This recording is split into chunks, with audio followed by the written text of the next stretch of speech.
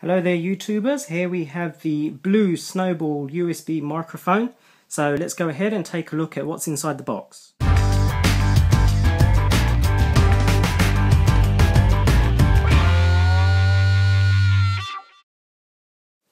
Okay, so there's not too much to see on the actual box itself. It is compatible with the Mac as well as the PC. So although they generally tend to show the Mac, it's also compatible with Windows XP, Windows 7, Windows Vista and so on. A few images on the box. There's nothing much else in the box, but that's the boring part, so let's actually get stuck in and see what's inside. So it opens from the back. We have a user guide, so it's in lots of different languages. No one ever reads that, I know I don't, so that will get thrown to one side. And in here we have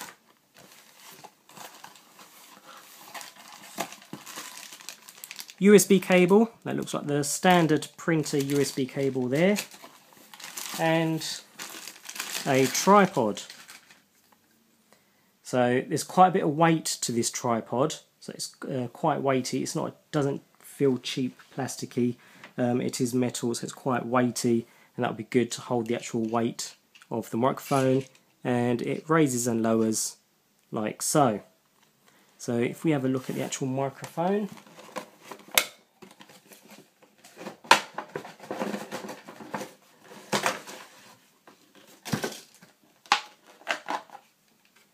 there we go. So that's the microphone itself. It's quite big, as you can see. It takes my whole hand to actually grip it. So it's not the smallest one out there, but hopefully that will give us some good quality.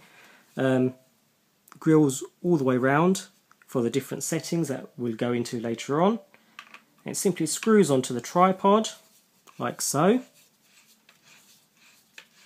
Bear with me, we'll get there in the end. Hopefully that's not making you too dizzy. There we go. So, as I said, you can undo this, raise or lower as you feel fit, and then you can angle this around. It's actually on a ball joint here, so you can angle the actual microphone around. So it does, the whole package feels quite weighty, which is quite good. So we'll have a look.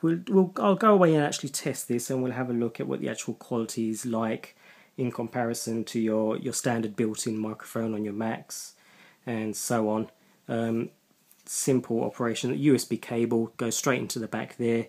Your 3 different modes. I believe mode 1 is just for podcasting, so it just uses the front.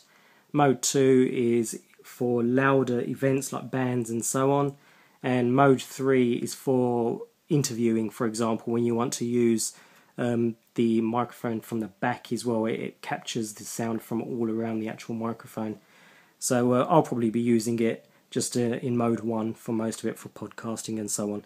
But we'll go away and I'll have a quick play with this and we'll test it, and I'll come back with my thoughts and a few sample clips.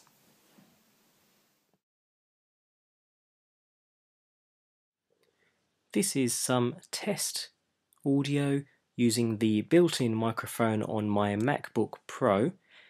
I'm around 2 feet from the actual microphone. The quick brown fox jumped over the lazy dog. This is some test audio using the Blue SnowBall microphone. Again, I'm around 2 feet away from the microphone, speaking in the same tone of voice. The quick brown fox jumped over the lazy dog.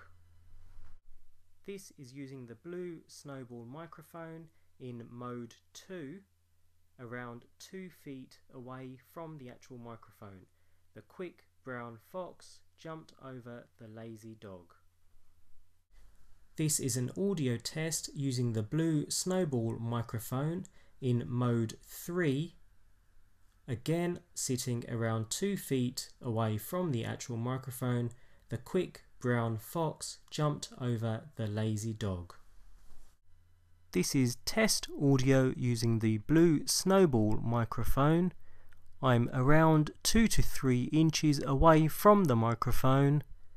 In mode 1, the quick brown fox jumped over the lazy dog. Okay, so what do I think about this microphone? Being totally honest, I am never biased towards a product. I'm always totally honest in my reviews. It's a good microphone, but used in the right sense. By that I mean for bands, for singers, for professionals, it's a very good, very sharp, clear microphone. For podcasters, again, it is very sharp and very clear. However, I would recommend the use of a pop filter. You may have seen from the sample clips that using the Blue microphone on its own, sitting next to my microphone, so roughly where the microphone in my laptop is, the sound coming through this microphone is much lower, it's much quieter than the sound from my built-in microphone on my MacBook. Now, you need to get the best out of this for podcasters, you need to be around 2 to 3 inches from the actual microphone. So you need to have your mouth about 2 to 3 inches away from the microphone to get the best audio quality. However, your pronunciations, such as your P's and your B's, may pop slightly, so you really need a pop filter. So a pop filter is a filter that goes across the front, and I do believe you can get it for this microphone. A filter that goes across the front of the microphone, which makes the sound quality much clearer when you're speaking very close to the microphone itself. So if you're just using the microphone as it is, the audio volume, the volume at which it records is a lot lower, and it's a lot lower than I expected, to be honest. So you need to be quite close to get the best sound reproduction. Unless you're a band or unless you're in a loud environment, it's going to be very clear, it's going to be very concise. So that's the first thing. You really need a pop filter if you're going to be using it up close. Now the next thing is, if you are going to be using it for podcasting and so on, you don't have a pop filter, so you can't really use the microphone too close. You're going to need to increase the gain on your laptop or your desktop. So your actual microphone volume, you're going to need to increase slightly just to increase the volume of the audio being recorded. However, the downside of doing that is that you get a little bit more background noise, so a little bit more hissing and humming in the background along with the audio. So again, really, as I said, you need to get the best out of this, you need to be 2-3 inches away from the microphone with the use of a pop filter, and it's a very sharp, very clear microphone overall. So my closing comments, nice, sharp, solid product, you know, happy with the actual physical appearance of the product, happy with the quality of the product. It's solid, it does the job very well, the sound is very sharp, very concise. It's got your different modes, which are very useful, and the all-around recording is brilliant for interviews and so on.